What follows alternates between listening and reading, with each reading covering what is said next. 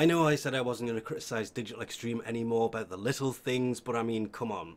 Don't expect it to appear here because this is where the big news kind of goes, but if you go to latest news, I kind of expected on Tuesday, the 14th, when they announced the Tennogen items that are going to be coming in the Lotus Eaters update, for it to actually appear here, instead of basically hidden on the forums. Took me 10 minutes to get this to open, so I'm not clicking on that.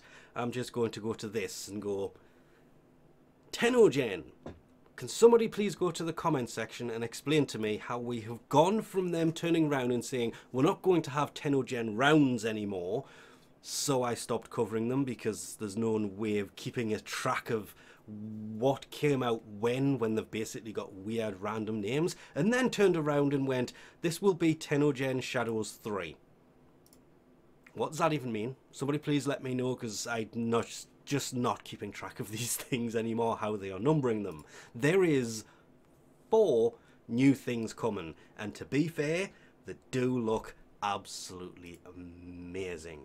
As always, there's a good 99% of Tennogen stuff does look absolutely amazing. Even if you have to buy it with real money, or if you're on console and can buy it with Platinum, you're lucky, because that's a feature we've been asking for on PC for quite some time.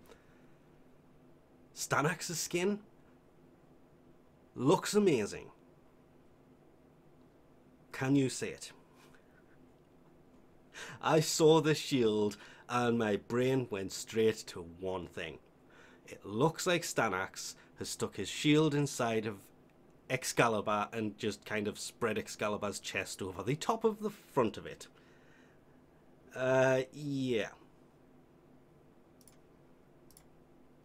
Kind of weird. I think it's just down to the colouring, because they're basically Excalibur's colours. Once you take that aside, Stanax will be getting a Tennogen skin. Then we have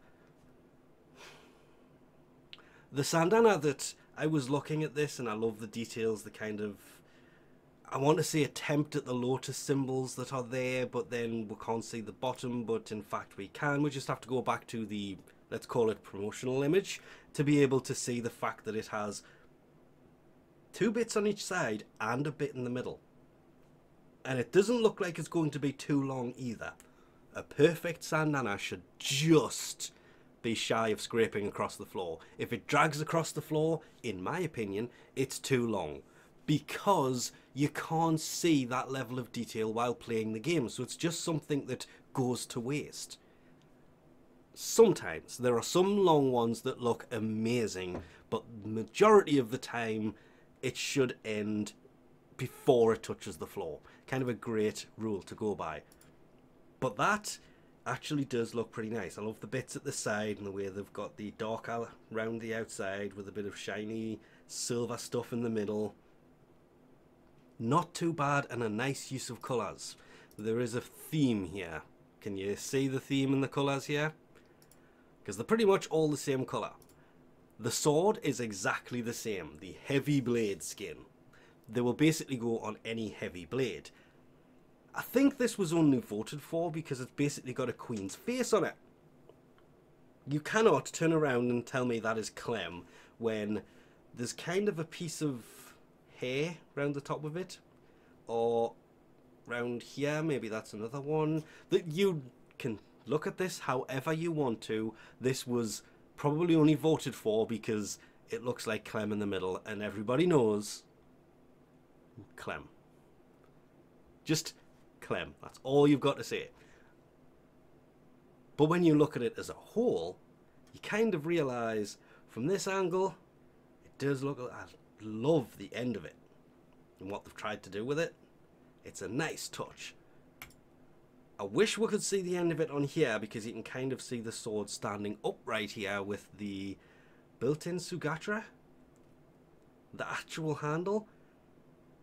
That's an that looks like a heavy blade, which is what you want from a heavy blade. You want it to look like it's heavy and it's going to deal damage when you hit people. And then we come to the elephant in the room. The Impactor Fist skin. every Tennogen there is that one item that I always turn around and say the same thing. This Digital Extreme should have just turned around and said, how much do you want for the design of this weapon? We'll turn it into an actual weapon in the game. Because that would have made an amazing punching weapon. But instead, we get them as a skin that will go on any fist-style weapon. I'm assuming it since it says fist skin. Same as the bottom one is called the heavy blade. Yeah, that's way too much wording. Skin. And the Sandana. They have kind of sneakily, but not really, because they said they were going to possibly be doing this, added Tennogen Shadows 3, whatever that means.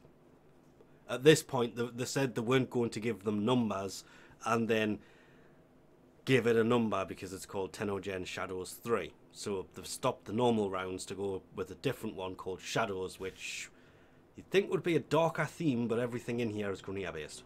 And apparently unavailable, it says. Coming August 21st in amongst the whole Lotus Eaters update. What that entails, we still don't know. I'm really looking forward to this. But for now, we'll leave this off. Yeah, please let me know in the comments section.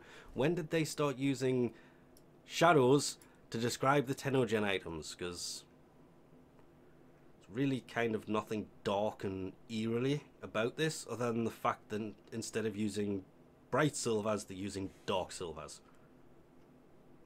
Thanks for watching, and I'll catch you next time.